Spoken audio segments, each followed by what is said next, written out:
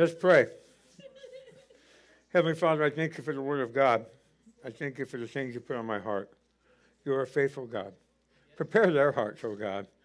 Okay? In Jesus' name, amen. How was your week? Peaceful? No conflict? No warfare, correct? No. Not correct.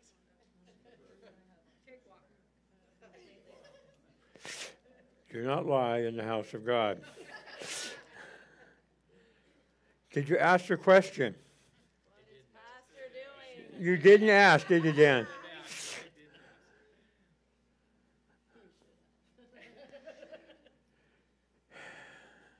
It really helps, Pastor, to know that no matter how many times I tell you, you don't do what I tell you. So it brings a lot of peace and confidence in me. I'm not looking at you, Amy. I know that you do, okay? Because you keep Mike in line, okay? So,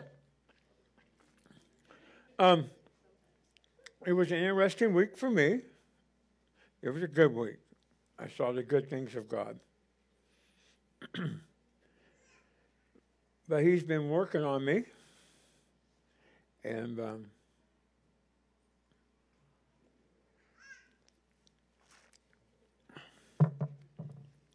there's a point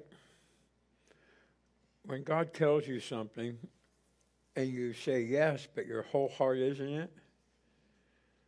He knows it. And I've said yes to this many times, but he knows my heart really isn't it.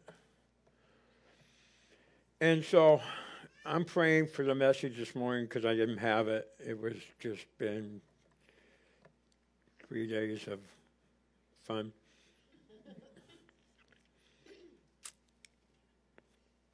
He told me to repent to you. Now, I don't like that part of the sermon. Okay. Because I thought it'd be my job to get you to repent to God, but he told me to repent to you since I repented to him. I've told the story before. Everyone knows I had a son by the name of Joshua John. Died in 1994. And there's a lady that some of you don't know, but some of you do, named Renee Day. Came here for years, moved to the Bay Area. First Vegas, now Bay Area. And one day she handed me an envelope with a letter in it. And she said, when you're ready, read it. So I stuck it at my desk, and I waited, and I read it. And she gave me, as she would only say, a word from the Lord. And in that word, she told me to change my name. And I go, yeah, sure. And it's going to be really painful. At the end, she told me what I would be called. And it was a tough thing for the family to hear. And so I kind of said, oh, yeah, sure, and didn't really dive into that word.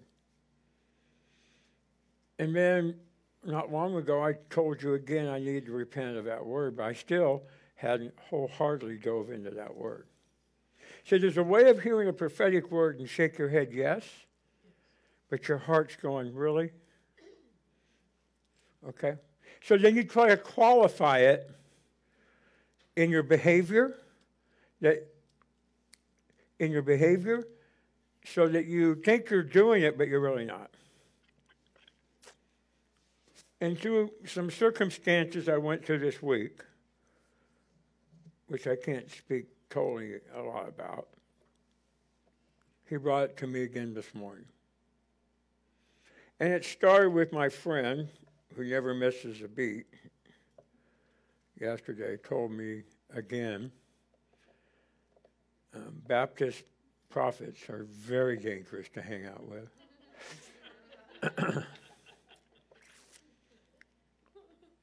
And years ago, I was invited to preach at a conference in the Bay Area. It was all black churches, and I was the only white pastor there. And I was sitting on the couch in the hotel with the pastor who invited me, and I had been doing ministry, and he says, "You're a Moses. You're a Moses." And I brought that up to my friend yesterday, and he said, "No, why don't you go by what God called you?"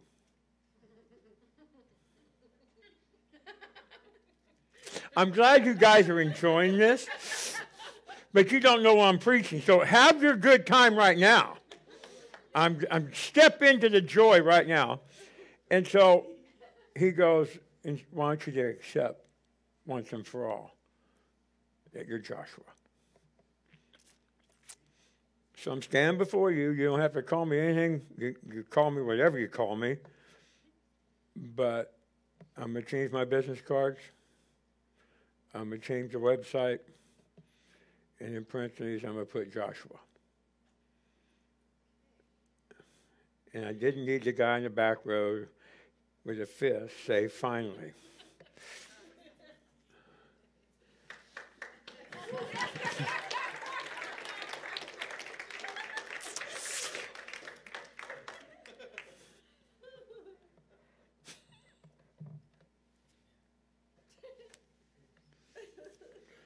So I did what God told me to do this morning. Now I'm going to do what He's telling me for you. Last week, remember, I think I told you that I saw how much grace is in heaven and the warfare that God sees over the Lamb. And it's fitting that I thought I should have a real loving, upbeat Mother's Day message that would encourage mothers. It will, if you're a mother. Because mothers just want to do everything for their kids. I think most of them who are good mothers. As I gave a word to a mother today that I think she needed to hear at the moment. Is that true? Okay. Was the word true? Okay. So you better walk in it. And so mothers have a heart that's different than guys. Okay? Especially women. We're task-oriented. They're nurturers. They have a soft, tender. And even though the culture is falling apart, most mothers will do anything for their children. Okay? And that's part of God's heart. He made man, He made woman, and we're made in His image. And we reflect on both sides who He is. He is a warrior. He is a provider. He is all those things. But He's also a nurturer and one who comforts and one who stands in the gap for the broken and the weak, like a child. So today's message is called "The Lord is Jealous for His People." And we will look at the word. Oh, it went away.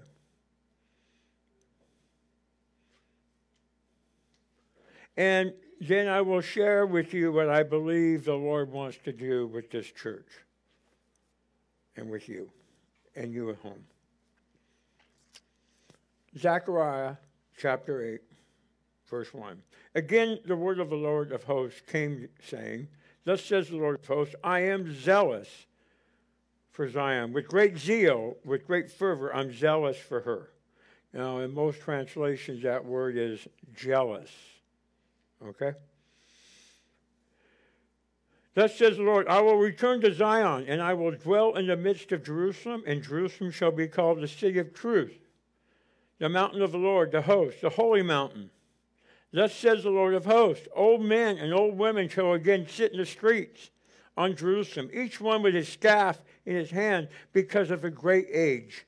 The streets of its city shall be full of boys and girls playing in the streets. Thus says the Lord of hosts, it is marvelous in the eyes of the remnant of this people these days. It will be also marvelous in His eyes, says the Lord of hosts. Thus says the Lord of hosts, behold, I will save my people from the land of the east. And from the land of the west. I will bring them back, and they shall dwell in the midst of Jerusalem. They shall be my people, and I will be their God in truth and righteousness. There's something interesting. He kept saying, in the name of the Lord. he was making a point as a prophet. This is not my words. These are coming from the Lord himself for you, Israel. Now, some of this prophetic took place during Zechariah's time. But when you listen to that passage, he is jealous. He is jealous for you. Scripture says that a husband can be jealous for his wife. It is his. He has a right to be jealous and to keep other critters away from her. Okay? And so with that being said, do you understand that's how God feels about you in this house right now? He's jealous for you. Well, we know that he's our husband, and he's the bridegroom. He's jealous. That word means to be zealous, filled with zeal, full of emotion, to be passionate, also to be jealous or envious, to be highly possessive of something. Hear that? He's highly possessive of something. And it's us. He wants you to know how much he is after you. And how much he sent his son to die on a cross. That's how much he's after you. And after he has you, he doesn't stop this passion for you. Now the enemy comes and brings all this stuff over the top of us that says we must perform to be loved, we have to do right, we have to work hard, we can't receive grace. No, he's passionate. He's jealous for your attention. See, when he wants us to spend time with him, it isn't because he's trying to bring a heaviness over us. He wants to have time with you because he's passionate for you. Think about that. Religion tells you to do it in a work way. And when you've done the work, you're good enough. But if you do it that way, one day you don't do it, then you're not good enough. But if you understand his heart for you, is he's passionate to be with you. So when you sit down with him, when we come into the house of God to worship, it brings joy to him because he's coming to meet with you. That's why the enemy's so good to say, oh, you don't need to be there every week.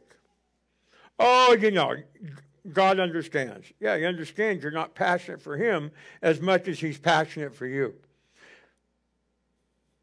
When you're listening to the world talk about marriage, well, I fell out of love. I fell out of passion. See, that's a worldly way of thinking. God isn't worldly. He's made us to be passionate in everything we do.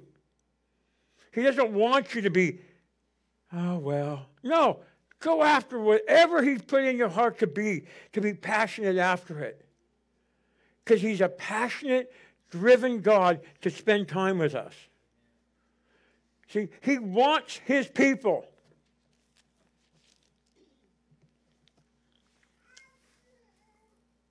And so this week, I do things that you guys, I pray, never will have to do. I'm going to be blunt. I pray you never hear the things I hear in ministry. I don't even tell my wife what I hear. And I've been hearing it for 20 years plus. And the church overall, if I would put out there on our website, the church would say, this guy's nuts, he's crazy, he's making crap up. It isn't like that in America. We're civilized. That might be in Africa or the Middle East, but not America. So I don't want you to ask me what I hear. I rejoice that you don't get to hear it. God bless. You got another one? Okay. Usually she does too, so. Okay. So, because I hear this, and God has given me a gift not to live in what I hear. Okay? So in other words, maybe it's my brain's not big enough to deal with it. I don't know. But like, I'll leave ministry and it's gone, pretty much. I carry it for a while. But something happened different this week in a couple of things. One, sometimes my Scottish temper does come up, and I desire to kill people for what they do to people. I repent. Okay, I have repented many times when I hear somebody did what to you. See? And your human side comes up, and your human side does not bring righteousness. God brings righteousness.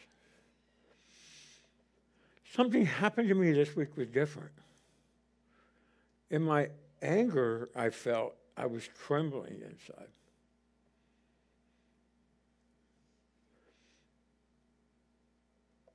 And I said, Lord, what's going on?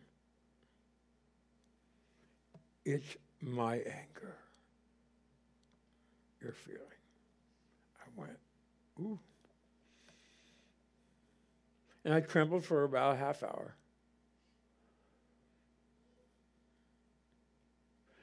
And I had just started looking at the passage, and he's jealous for us. God is a long-suffering God. Could we just say amen to that, please? In all that we do and don't do, he's long-suffering to bring us back to where we're supposed to be. So he's always waiting. Everybody goes, why doesn't God? Because he doesn't want to miss anybody. He wants everyone because of this passion he has for his creation. He doesn't want to lose anyone to hell. Okay, I love in Ezekiel. He doesn't rejoice in bringing judgment. Okay? But this anger came up in me, and it was like, I'm done. I'm done with what they are doing to my people. I'm done. Okay. So I went home, but I was my wife. You okay? Are you okay? Oh, yeah, I'm okay. Thursday night. You okay? Yeah, oh, I'm okay. Don't lie to your wife. Friday. You okay? Yeah, I'm okay. Friday afternoon. You okay? Yeah, I'm fine. I'm good. Friday night. You okay? Yeah, I'm good. I wasn't good. I had something that didn't like me hanging around. I think a lot of times I'm a nice guy. I don't know why something would hate me so much, but it did. And Friday morning, I got up to have my prayer time, and for the first time in a long time, I wept and wept and wept. And I'm crying out to God. You got to stop evil men. You got to stop the evil men. You've got to stop the evil in my city. You've got to stop it, God, as I'm weeping and crying. And then I said a statement which I can't back away because I said it to a guy that never forgets anything. Whatever you want me to do unto death, I will do. I want it stopped. Well, that increased this warfare in a way. And I want sympathy. It was my prayer time. It was my God. And God has called me to be a Joshua to deliver the land. And what he told me today about Joshua, he was going in, and you ready? They knew they were going, but he didn't know if anybody's going to follow him. He brought that in my heart today. He watched them buck Moses, the prophet, so why did Joshua even think they were going to follow him? He had to have a feeling like, okay, we're crossing the river. We did this at the Red Sea, and they were all excited about being delivered. Then they said, no, we ain't going to go fight. So when he said, I want you to be a Joshua, we look at him being a warrior and taking the land. But he had to go with one person and one person only. The Lord. Every one of us can only fight a fight, and it's only with one person. The Lord. But we look for each other to hold each other up. But if we go to him first, he will be the one that will lead you into battle, because he says in Scripture, the battle belongs to me. And the reason the church is not winning the battle is because the Lord is battling and we don't want to fight. The news media is overwhelmed with this Ukrainian army that shouldn't supposed to do anything, and they're winning because they want to fight, because they know what loss means. They have been under the Soviet Union. They know they'll lose their churches. They know they'll be beat up, killed, and destroyed if they don't obey the dictator. So over and over again on the newscast, this little army, they're standing up to the second largest army in the world. But the day before the war started, they're on their knees saying, God save our nation. So I look at the Lord, who's encouraging men who may not even know him to fight. So where is our fight? Where is it? Have you seen any? I'm watching all the little kids at the altar. And they're having fun, and they're talking, but they want to be here on the stage. Now, some of the boys were being boys, and the girls were being girls, more gentle. What was going on? Have you heard that the schools in Tehama County aren't doing well? Have you heard that at all? Have you heard that our county services can only do so much because they have too much to do, from adult all the way down to children? Did you hear that kids are being abused and they can't take care of all of them because they have to pick and choose, hoping they pick right because they have too many who are being called in? We have kids dying in car wrecks and ODs all the time. And we know, because we're upset as Christians, our country. I listened to a man yesterday. I went to a funeral of a pastor who served for 74 years in our city.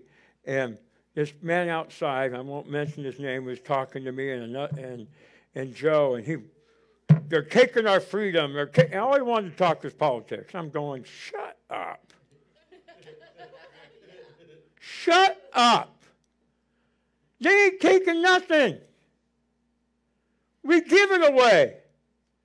Why? Because we're not at war. Did you feel the presence of God today in worship? I did. Did you know when you worship God, the presence of God comes? Guess what happens when the devil is worshiped? His presence comes. That's what the Lord put in my heart this morning. Amen. And so we have a city that sits under something because the church isn't doing it. It isn't the devil's more powerful. It's the church. We have the Lord on our side. We sang the songs. When Joey did that I think it's a new song about Moses doing this and this one doing that, and the Lord does this, and I'm getting all excited, and he never changes. He'll do it now. And I'm thinking, oh, thank you for that song. Because everything he did before, he wants to do now. Everything he did before, he wants to do now, church. Every time he wants to pour out his Holy Spirit, he wants to do it again now. He wants to bring revival now because he did it then. He hasn't changed. We have.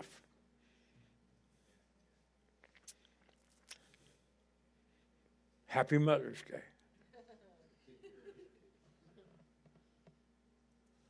You know what people get fired up over in that war is children being killed. Women being raped. Now they got videos of children being raped in war. Is America riled up? Hell no. You know why? Because it ain't my yard. You know who's riled up? The God of heaven. Why? He's zealous for his people. He's zealous against evil. He hates it. And he's asking a people called by his name to have his passion.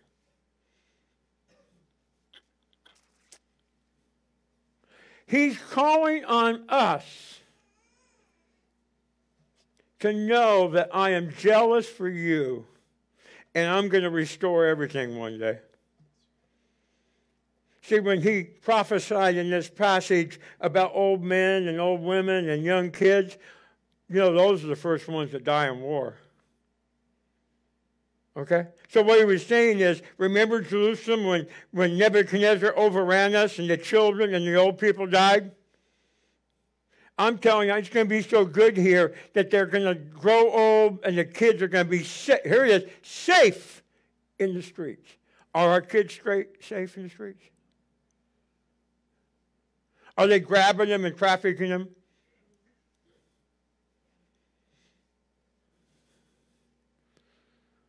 What is with us?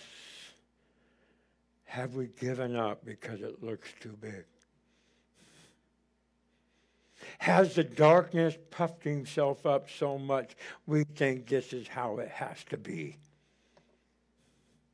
So we do our religious thing, we do what we're supposed to do, and we feel comfortable when we shouldn't feel comfortable at all. So when I was crying on Friday morning, crying, shaking, it's got to stop. I'm done, God. And boy, I had a visitor show up. And he's walked by me ever since. And it wasn't Jesus. And every time I turn to go after it, he's there pushing at me. And I'm kind of excited because I have a prayer partner and I talked to him about it. He goes, well, that's good. That means something's going on good.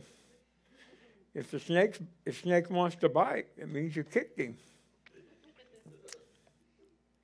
That's not how the church thinks. As soon as it gets difficult, oh God, why do we go through this?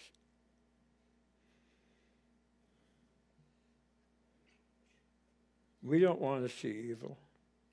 We don't want to see what evil does. We want to know what it does. We want to pretend like we live in fairy tale land. As you drive in the north of Maine, it says, a great place to live, Red Bluff. There's a road you can't drive down without getting alignment once a week.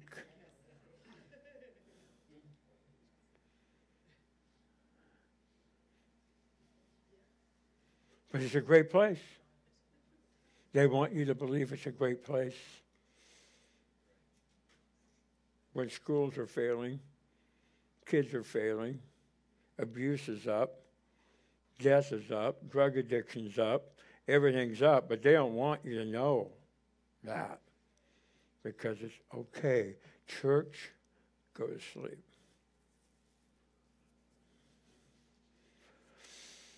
Thank you, Lord. He brought something back to my mind. In the 70s, there was a man who had a vision. Ever watch that cartoon? They've changed it now, but when I was little, Gulliver Travels. Remember Gulliver, the one that little people tied up? Yeah. And they staked him down and, okay. Some of your people, have you guys seen that? Have you? Okay. You haven't? Oh, she lives in Arizona. So, they don't have that one down there. And in it, so this guy had a vision of the Central Valley, okay? And in the Central Valley, he saw this giant laid out. And he stretched from the north of the valley all the way down to the south of the valley, which would be Porterville and Bakersfield. Okay? And in this vision, he goes, Lord, who is the giant? He says, it's my church.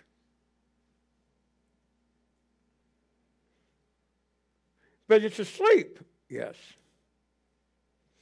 And he says, every time she starts to wake up, the demons come and rub his face and puts the church back to sleep. That was in the 1970s. So, there's a pastor's wife in town. It's probably been 5-7 years ago, maybe. They had a church, and they have a prayer time, and she said, God, why won't people in our church come pray? What's going on? And she has a vision of a giant. Now, she didn't know the vision. And he says, yeah, every time the church wakes up, demons run the church's face and goes back to sleep.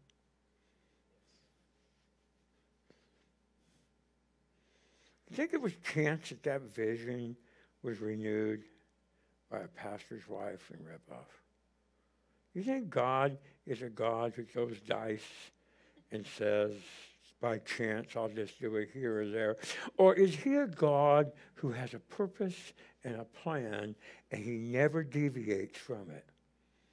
So, I pray on Tuesdays and Thursdays with a man named Glenn, who was the head guy at Department of Water Resources. He goes to Grace Community, Pastor Paul's church, and we pray every Tuesday and Thursday. And Brian's here. And he's a geologist by trade. That's where he graduated in. So I said, technically, could you tell me where the head of the North Valley stops and where it changes geographically? In other words, something you might know by education. Because, see, everybody says it's supposed to be ready where the revival is going to be. You know, I mean, it's a big town.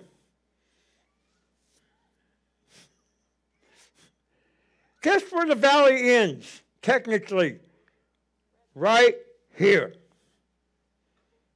Because as soon as you start to go up 9 Mile Hill, that's a different change.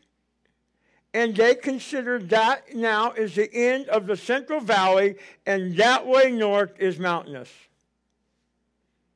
We are the head of the giant, the church.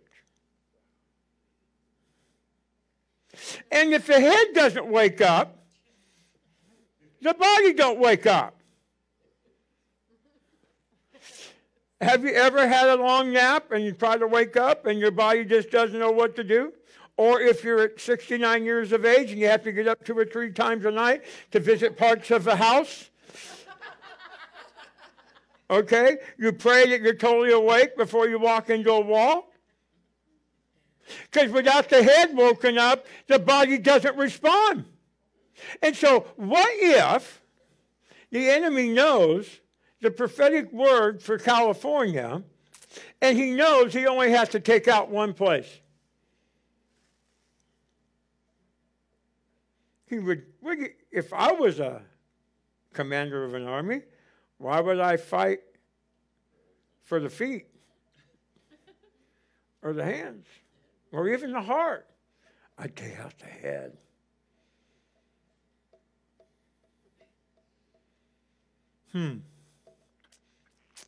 That's interesting. Pastor, we're Red Bluff. What can we do? What can we do that's going to stir the whole state of California? Come on, Pastor. Have you seen? We can't get the same people here 3 weeks in a row. I wonder why. How y'all doing?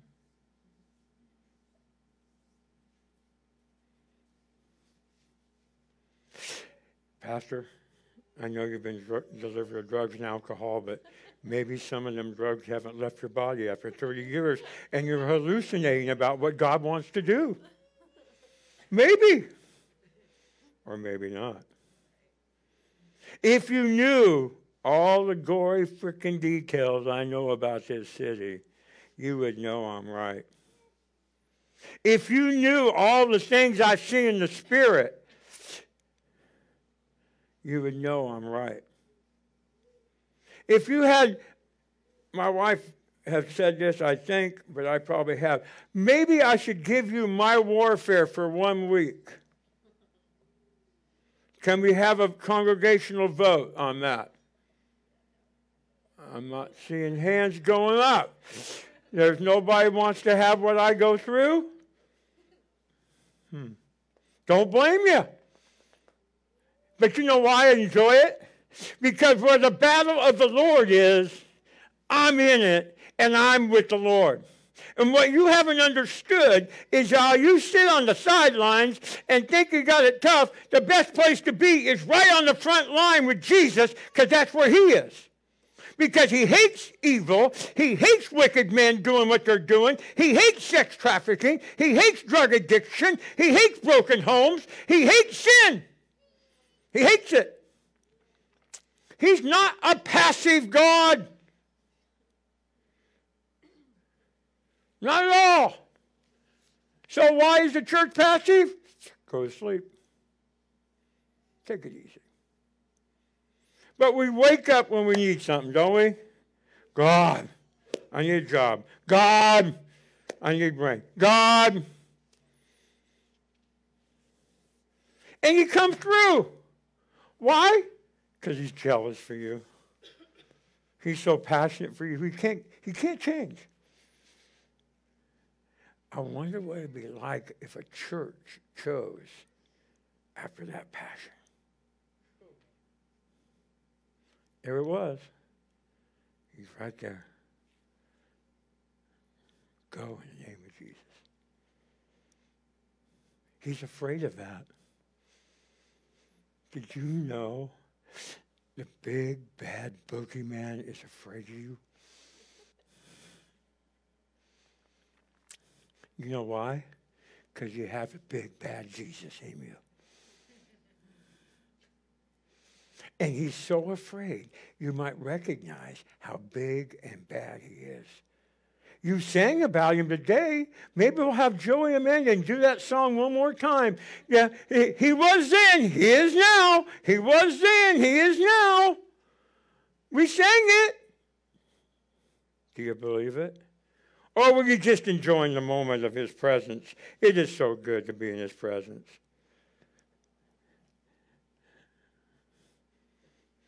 Happy Mother's Day. At first, I was really upset with the Lord about bringing this message on Mother's Day. You know what he said? Well, go ahead. Get some mothers ticked off. You might see something happen. I've had people come to me now with 3 different dreams this week of children being killed. 3 dreams. You hear me? Children dying in their dreams. People I know. Just by chance. No. The big bad boogeyman's scared. He's afraid there might be some mothers who get mad. And if mothers get mad, as there's a movie that somebody likes, if a mother gets mad, she's the neck, but she can turn the head.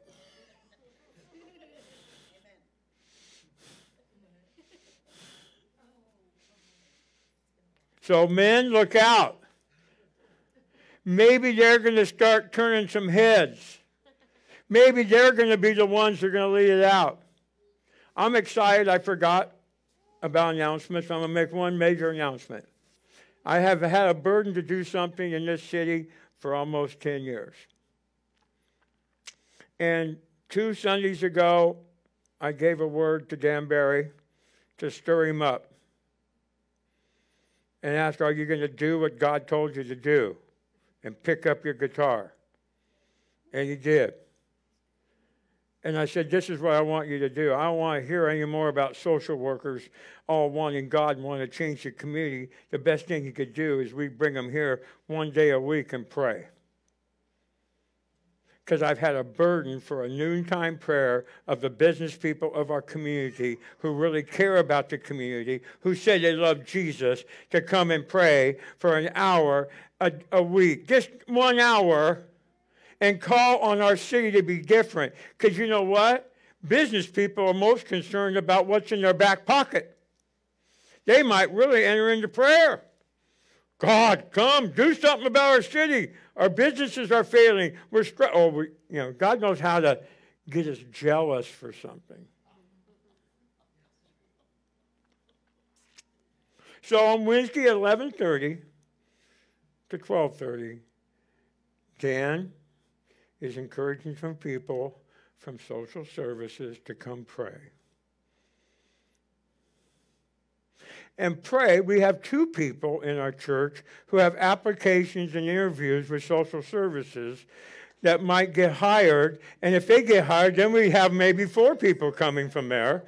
And there may be more than that. And then I'm going to contact other people in the city who say they're Christians and ask them if they want the city changed. And my heart is, I don't have to be here. I don't want to be here. I want them to come and pray.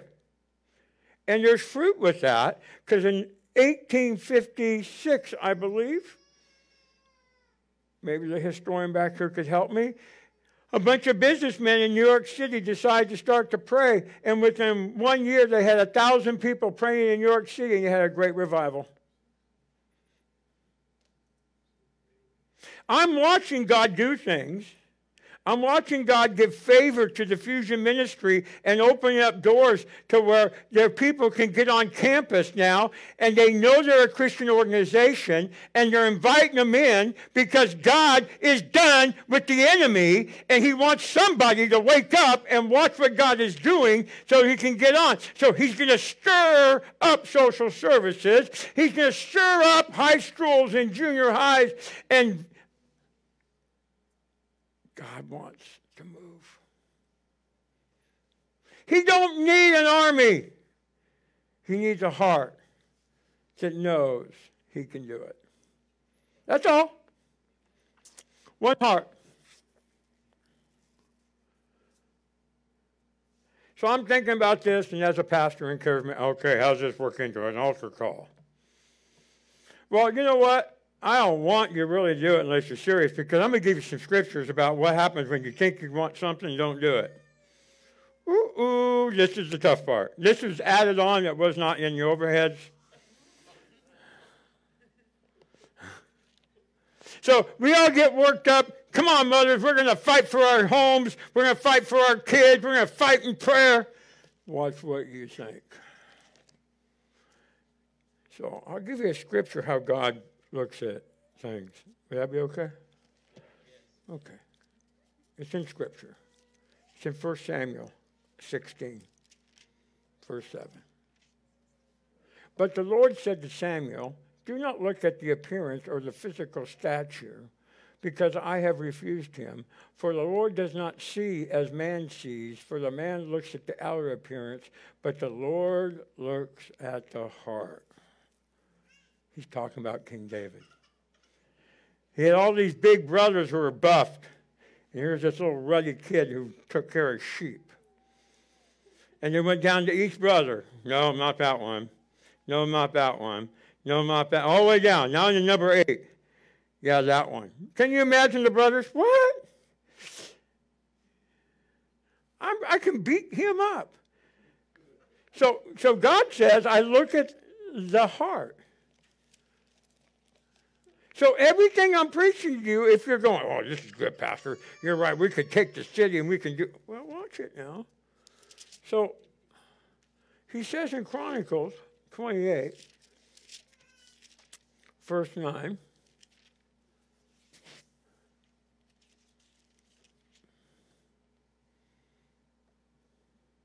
now therefore in the sight of all Israel, the assembly of the Lord, oh, wrong one, verse 9, As for you, my son Solomon, I know the God of your father, and serve him with a loyal heart and a willing heart. For the Lord searches all hearts and understands all the intent of your thoughts. We're screwed. If we seek him, he will be found by you. But if you forsake him, he will cast you off forever. Now, how would you like to be made king and have that told to you? I knew your daddy's heart. It was after me. And you can say what you want, Solomon. You can act any way you want. You can put on the show, but I know your thoughts and the intent of them.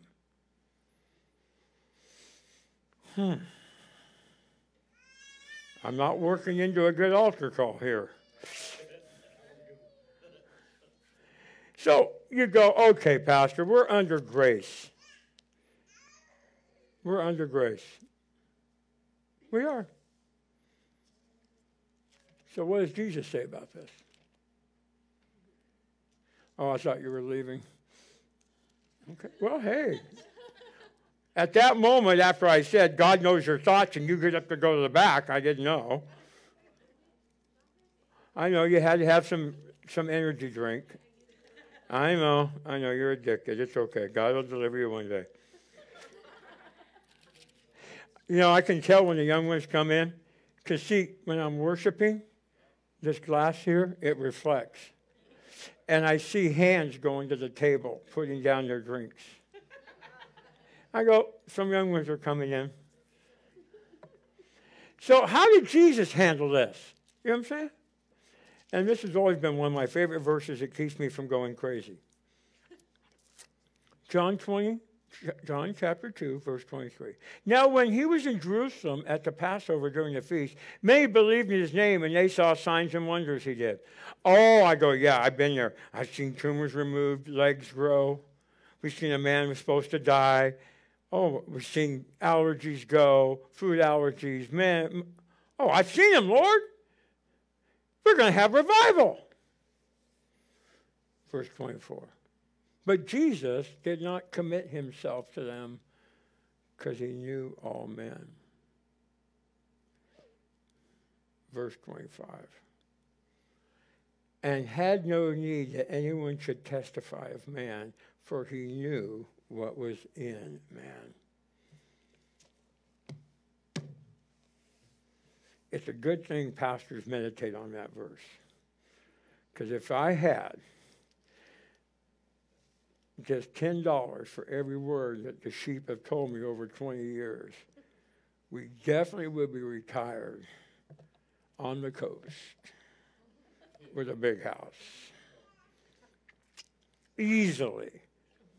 If I had $1 for every time I ran into someone at Walmart that said, I'll see you Sunday, Pastor. I've been really busy. Don't tell me that. Because you're not talking to me. I'm not God. I just work for the guy. I show up on Sundays because he hired me. When you tell God, I'm going to be here, and you don't make it, the enemy goes, oh, sure, see, God doesn't care. He knows you don't care, and he starts beating you up. That's why he says, quit making your vows that your yes be yes, your no be no. Just do what you're supposed to do. Don't even talk about it, just do it. See, so my heart would be on this Mother's Day that I'm telling you, I believe God's about to do something. I believe that God is about to, what if he's fed up? What if his cup is full of seeing wickedness done to people? Seeing families destroyed? I didn't share this on Sunday, but it's been 3 weeks ago. A young girl, very beautiful girl who works at Vista, came to me, sent me a private message, Pastor, pray for my friend. She's dying. Her liver's gone. She's septic. So I started praying. And Tuesday night, she came in, and I got next to this girl and asked her some questions, and she told me her life, and it was just sad. She didn't deserve grace in how she lived, but none of us do. And I said, okay, I'll keep praying. And the Lord rebuked me. He's been getting me a lot, which is good. That means he cares. It means I got hope to see what I've been waiting for. He says, you're going to pray, but are you praying with the hope of believing? Because the doctor's ready to unplug her. She's dying. Her whole body was septic. She's not going to make it. There's no way. So after I leave this young lady and her smile and that she covers everything up well with, and the Lord says, are you really going to pray? Are you really going to believe? I got rebuked, and then I said, yes, I will. So I called her forward, and Mike and Brandon stood by her, and Mike and Brandon can testify to the glory that came. It was overwhelming. His presence came. And we prayed, and I said, Lord, you send your Holy Spirit to her, and she's out cold in a coma, but you speak to her spirit and tell her to live. Tell her she can live. Tell her she can live. And we prayed. So the following week, the same girl comes on Tuesday night, okay, and she shows me a picture of her friend. She's awake. She has a thumbs up. She's going to live. He does what he did yesterday. He still does it today. You understand? And then this week she comes in and says, guess what? She's up and walking now. He did that years ago, you know, in the move of God. And guess what? He raised someone from the dead in a prayer at Zion Christian Ministry on a Tuesday night. And most of you missed it because you weren't here. Tuesday night, this Tuesday, the glory showed up. I mean, the glory came. The old man was even dancing. I'm talking about Mike. Anyway, I'm telling you, what does it take for us to see that God is wanting to do something? That doesn't happen. We didn't lay hands on her. We believed in Red Bluff, and in Alaska, she's raised from the dead. So why can't he do here what he did in Alaska? Why can't he stir up the people now and do it again and again and again? He knows your heart and your rate and the thoughts and the intent behind them. He's been working on my intent so hard, I don't know if I'm ever going to have a tent. Because I want revival so bad, but I've been cursed by pastors in town because they don't like I'm prophetic. They say that we do weird things here at Zion and bad things happen. For a little church, we take up more of the gossip of the Church of Jesus Christ than most churches. Praise God. Why? Why? Why? Why are people concerned with me? It's not me. I'm Joshua. And the enemy knows it. I remember when I heard that word, and I met with a pastor, a friend of mine in Corning. Who do you think you are? You call yourself out. You think you're the one to lead revival?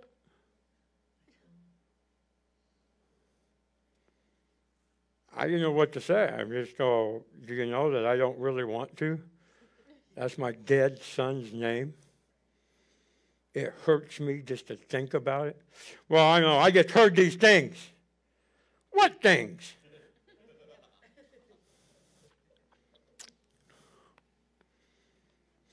What do you think is going to happen after today? It's on the internet.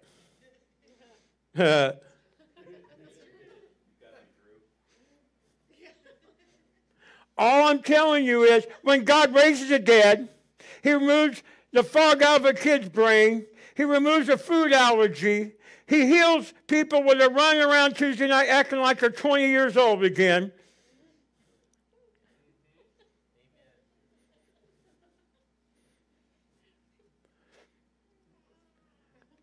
But this is what is about to happen to you.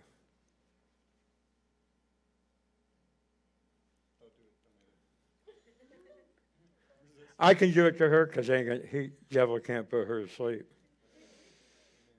She's tasted and seen.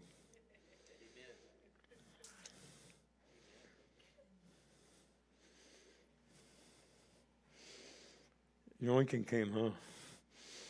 You feel that fire? Yeah, I know. It's all over me.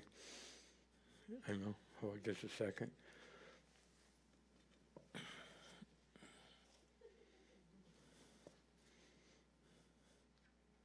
My wife hates to hear it, but I don't care. Whatever the devil's got to do against me, do it. Because God's going to be bigger. Now you know why we've had critters talking around our house.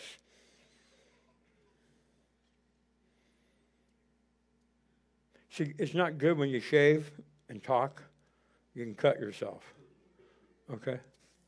So my wife's in the other half of the bathroom, and she goes, why did you say it ain't going to happen? No, that's not going to work. That's not going to work. I go, I didn't say nothing. Yeah, you did, and we're fighting. You said something. No, I didn't. I heard it. I said, I didn't say it. I was shaving. What was you saying? It ain't going to work. That frickin' lying devil. He only speaks when you kick him in the groin. Serious. Okay?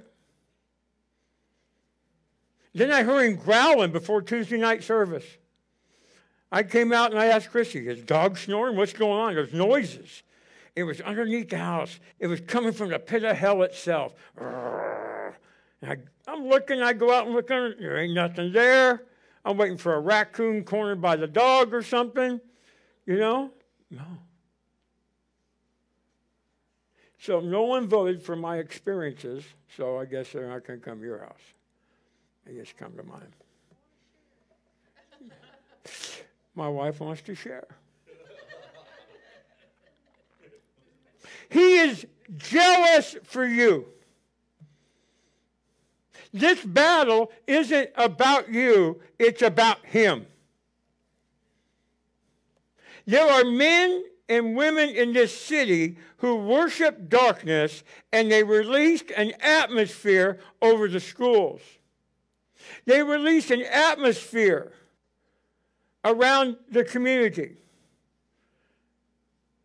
Okay?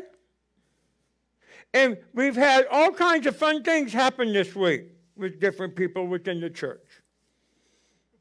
Because it's getting all kicked up. And you go, well, Pastor, don't stir it up. You know, I've had people say, well, I really love your preaching. I love the worship here. But I'm just not a warfare person. I don't want to be in a warfare church. You hear that? What the hell? We're at war with hell. We're out to take people out of hell. That's war. And you know what happened? Years later, that woman came back, lost her husband, insane asylum, kids are all serving devil. Well, I can't be here because my kids might get hurt. The best place to be is where God's fighting. The best place to be is where God says no to the enemy.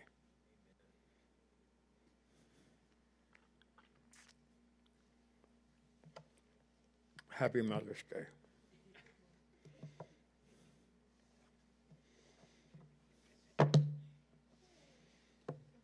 So I have no place to go except before him. No place.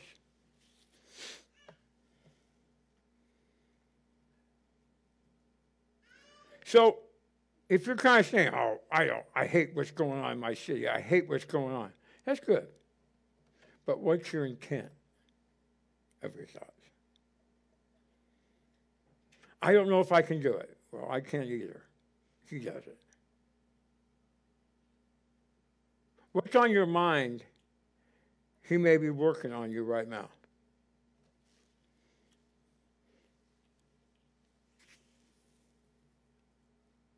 What would happen if we began at Zion Christian Ministry releasing atmosphere in a greater way? What if Tuesday night is so full of glory, it just runs out on the street? What if Sunday we get in tune with God and the glory comes all over us, and then we go out to restaurants like some of you get to do today because you're not making your wife cook?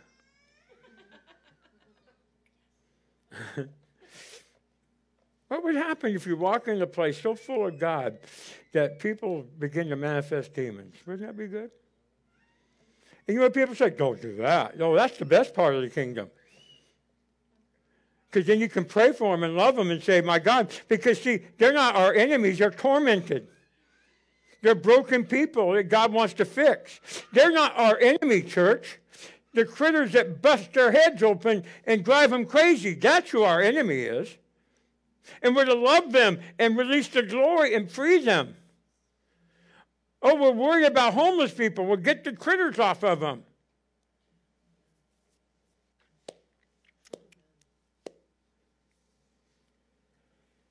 He's jealous for you. He has so much passion, I don't understand it. Can I tell that joke on you now?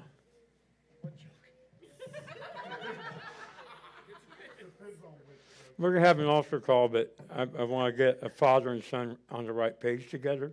Don't you protect him. Daniel and I are from a different generation. I've caught this guy praying for rain.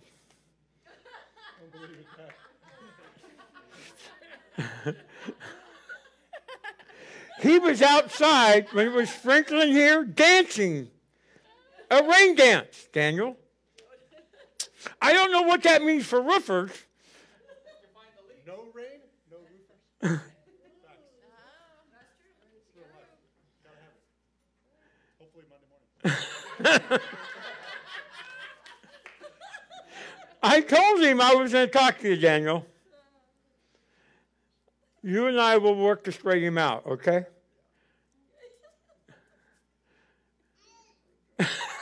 He's dying right now. He told me, and this friend of his said, don't do that. That friend goes, don't do that. Don't hurt Brandon.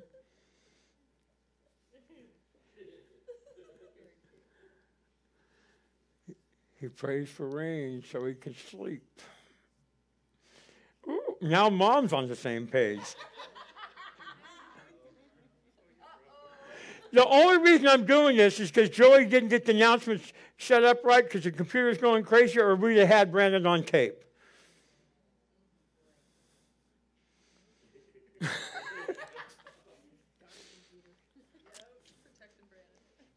It's okay. He's more afraid of his dad than he is of God right now. Moms, are you sick and tired of seeing what's going on? Are you sick and tired of seeing things, ladies, go negative in your community? Are you sick and tired of hearing about bad things happening to kids? Are you sick and tired of seeing your children walk away and not serve God? I am. I've lost 2 in this battle. I don't want you to suffer that pain. I don't want you to suffer. I want you to take ground. So we're going to pray. And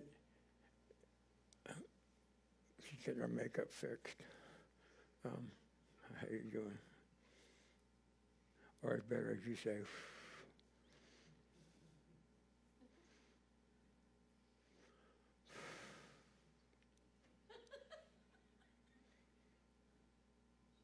one day she will be a mother. And won't it be great that the land will be different? She has her kids. And won't it be good that one day Caitlin is going to be a mother? Yes. In the righteousness of God. And won't it be good that the land is healed? Yes. Isn't it time that we enter the fight? Zion Christian Ministries. So he's so happy I didn't do that over his wife. Think of what I said? One day, you're going to have a baby. One day, Joey. I didn't say when. Would it be good that the land is clean and blessed when your child comes? Wouldn't that be good? That's what I told her. I'm not going that way any farther.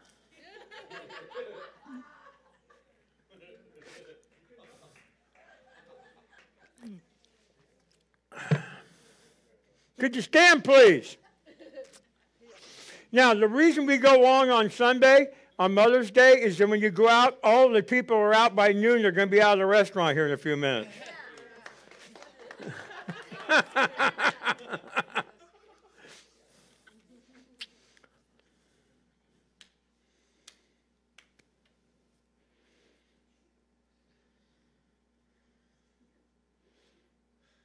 If I could express the love I feel he has for you, if somehow I could make you understand this love for you, if there's somehow in the things I experienced the last 2 or 3 days to know how much he's sick and tired of hurt and pain, I would do it, but I can't. But I can pray that he does it to you. He loves you.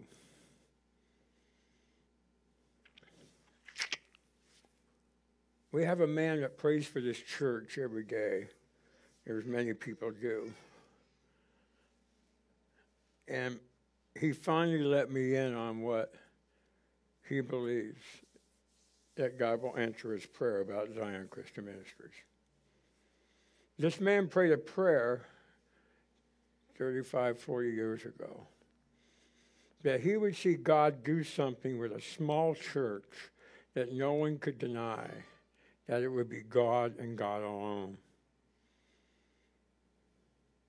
And he said now he believes the moment has come for a small church to receive the glory and do something that nobody in the world can say was done by man. And that is you. That is you.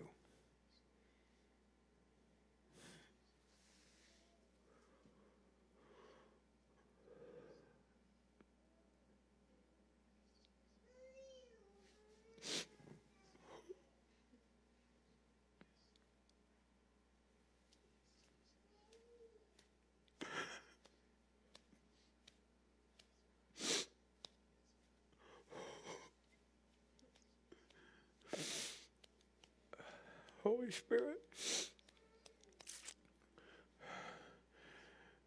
we are not concerned with the principalities and powers. We're concerned for your glory. We're not concerned about the evil and what men do. We're concerned that your name would be exalted on Most High. We're not concerned for our own safety, our own wants or desires. We're concerned that your name would be above every name. We're not here to get something from you, Messiah. We're here to serve you. were here, that your name would be exalted, and you would drive the evil out of this land for the glory of your name. And therefore, my King, I rebuke every curse, every witchcraft, sorceries, incantations, and spells against this church, against these people, and against this city.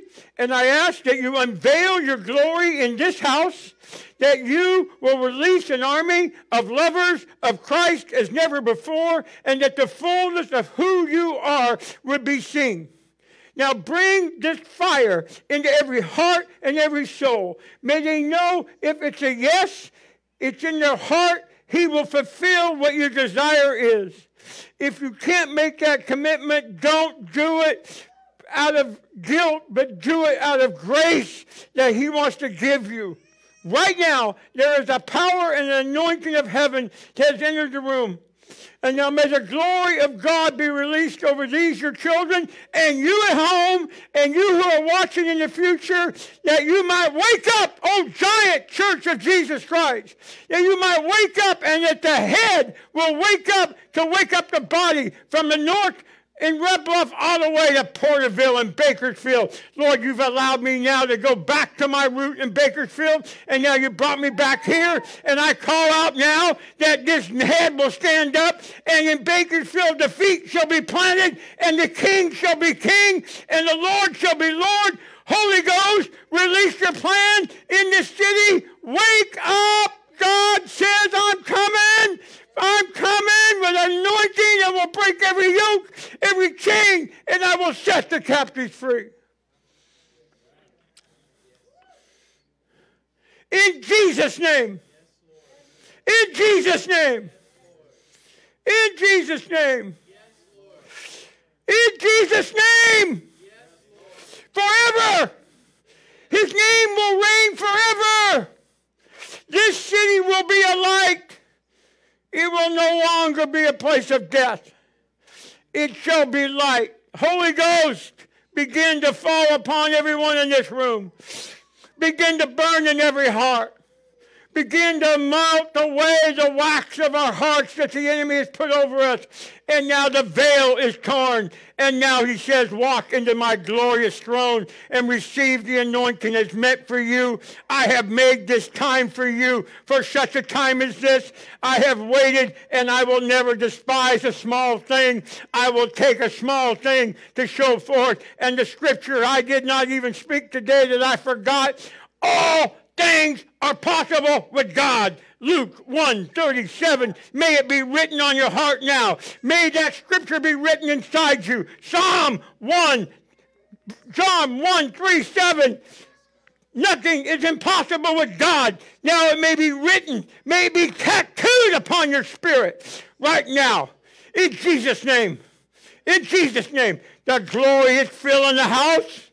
The glory is filling the house. The glory fire has come. He says now, if you want the touch from Joshua, who has now taken his mantle, he shall now raise an army in you, that you will fight on your knees, and you will see the glory. And the land will be delivered of every Hittite, every Baal, and every rotten thing that is in this land. It shall be cleansed. In Jesus' name. Amen. The altar is open.